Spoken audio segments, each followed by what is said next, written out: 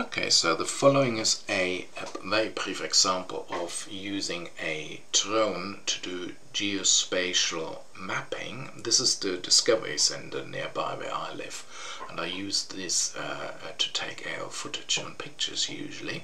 Now what I did this morning is I went out and I used a software called DroneLink.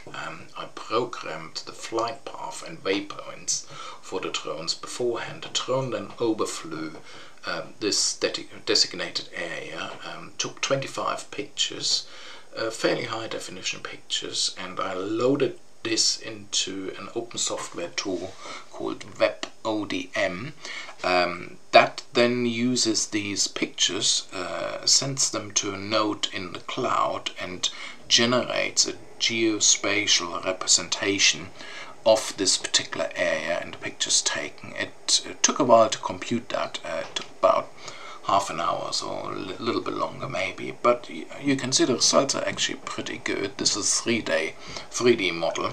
I'm switching now briefly to a 2D model representation overlaid over the Google Maps here.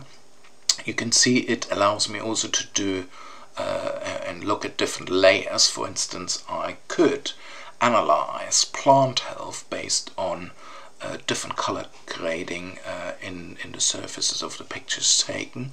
I'm going back to the orthographic view, and also it is possible to scan in and scan out of the Google Maps, so you get a better idea what this area looks like. And if I then go back to the 3D geospatial model, I have got the ability to move around in that. I also can overlay this with a block model of squares to give a better impression of what the height and the geographic distribution looks like.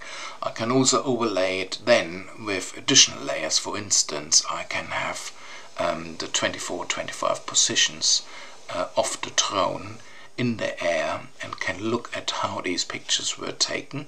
Now obviously if I would use a higher definition camera or would be taking more pictures with a greater overlap, then you get an even finer representation and a more detailed geospatial model. But I thought for an initial introduction that would give you a pretty idea what is possible with technology and artificial intelligence today.